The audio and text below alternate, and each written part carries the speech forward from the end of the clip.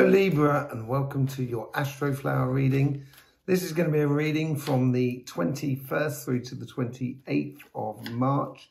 We're going to be moving into springtime in the Northern Hemisphere and autumn in the Southern Hemisphere. I am going to be doing readings for the equinox and for that 3-month period.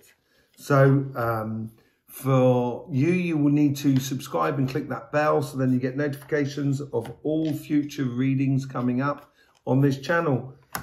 There's also loads of links in the description below where you'll be able to see your flower, but also get links to any books that we've written, and also to our sister channel, which is called Cymatic TV, where we go into the vibrations according to what's happening on the sun and the vibrations of the earth and how they're affecting your chakras and your aura and how they're affecting your life, basically, in an energetic sort of sense. We do loads of other videos on there talking about the new paradigm and stuff like that. So get down in that description below. You can join us on Instagram as well, where Tanya does extra readings. We're pulling some extra cards according to the solar flares and the sun energy as it comes out through us.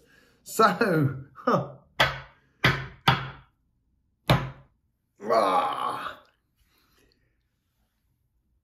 the whole thing is fantastic, Libra. Really good. I really love it. And then you got that tower inside you. This is the petal here, petal 6 in the middle here. This is basically your inner being. This is your spiritual path. This is your material path. How you accumulate it in the world around you. And this is basically, let's just go through the petals quickly. This is basically your karmic lesson for this week, your karmic understanding. This is how the universe is trying to influence that karmic lesson or that karmic understanding. This is how your guides are trying to influence that karmic understanding. And this is how your guides are trying to influence that conversation that is within you. This is how you interact it with the outside world. And this is what's inside you. This is the same thing, but on the material side of your life. So this looks really good, Libra. Last week, I did a reading for you and it looked pretty horrific. Looked a little bit like a car crash, to be honest. Then again, Capricorn was a car crash as well, so you weren't the only one. The thing that was important for you last week was learning how to be smart, play smart. And it appears to, you know, if you've taken that on board and learning how to play smart, it appears to really work for you really well. But you may feel inside you that everything has been changed. That's what you might feel like. And you're starting and really starting a new path. This equinox could be really good for you. This could be like sort of saying, okay, spring is here. I can plant up a whole new things in my garden. This is the time to do it. And to not worry about the past, because you do worry a lot, you know, Libra. You worry about other people a lot. You worry about how things should be done, how they can be done. There's a lot of mental activity goes on. And I think that sort of there is, you know, you feel like you've come through a watershed moment. It's that tower moment. I think it's mainly in the past. And you're a little bit wary of the world outside you because it's looking beautiful. Okay, it's looking really good. So on your spiritual path here, the universe is trying to sort of say to you, just go out there. You can do it. You can get your recognition within you. You know, you have those victories coming up that you have been working on for some time. It seems like a real long-term plan here. And the universe is trying to encourage those kudos you should be getting for what you've done. And it's got to be a fair exchange. And I think this has got to do with the tower moment, actually, of the past, in the past week or the past time. It's a case of here, of realising, kind of going, if it doesn't work for me, it doesn't work for anyone. So I'm not going to bother doing it. Realising that there has to be a fair exchange. Stop giving everything away. Okay? And it's followed by another victory here with the Ace of Swords. This is really, it's an air card as well. And it's being clear in that thinking, seeing in your future, seeing how it's going to develop, getting those, starting on a new plan, coming in really quickly. Your guides are trying to help you along a lot quicker than you've been going over this last week or so. So it's gonna help you progress enormously, and it's gonna be, it seems like there's a lot for you to win here at the moment. And then on the other side is the guides are just gonna bring you in nuggets of gold. That's what it is, pure nuggets of joy and happiness, real gifts from the universe.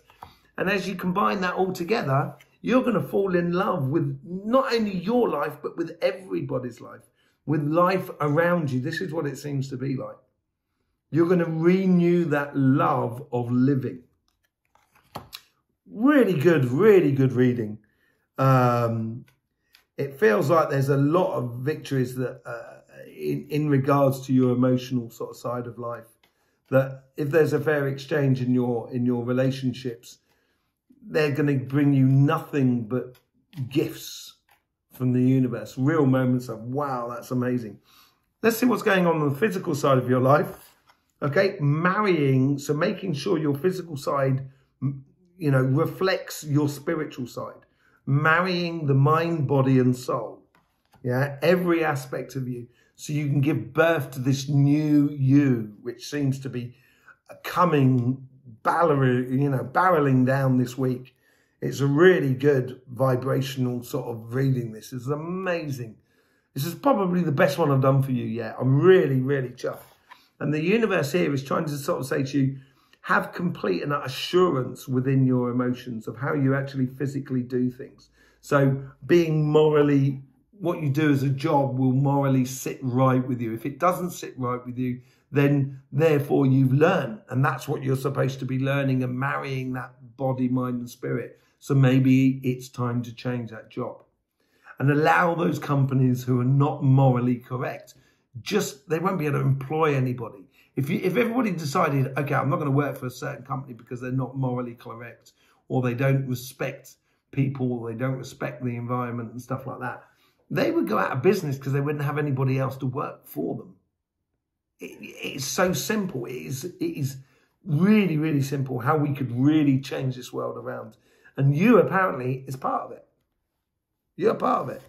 Your guides are sort of saying, just wish, and wish big. By the looks of things, I would wish really big. Let you manifest really big things in your life. You know, a star is not a planet. A star is usually 9 times out of 10 a whole galaxy. That's why you're sort of saying wish big. Connect yourself to the bigger picture. I want my life to be so good. In order for it to be so good, I need everybody's life to be so good. So get into that idea and you will blow them away. You will really blow them away. And it's going to empower you and make you feel so strong about yourself, so secure in who you are and what you do in the material world.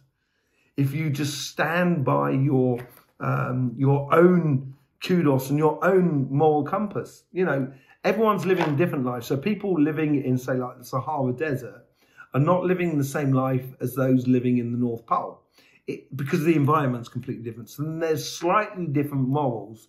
So there's not a moral in the Sahara Desert about leaving the door open because you're letting in the cold. Do you know what I mean? So it's according to your morals, and I think your morals are going to be right because they're going to be based upon, you know, happiness by the looks of things. And the only thing is your worry about what the world may perceive you as. And I think that's going to be that tower moment. I think it's a really good tower moment. It's a moment of kind of going, do you know what? I realise it's absolutely brilliant. It's, you know, life is absolutely great. And I thought, and that's that tower moment. I thought life was so bad, but it's not. It's absolutely brilliant. Life is always great. It's just the collective human and the people who want to hold on to power or have power over another person who make life really crappy. So don't be one of those people. Enjoy and explore. Let's just sort of connect all of these together. Let's see what's sort of happening. The sun. This is your victory, that you have your place in the sun. Enjoy it.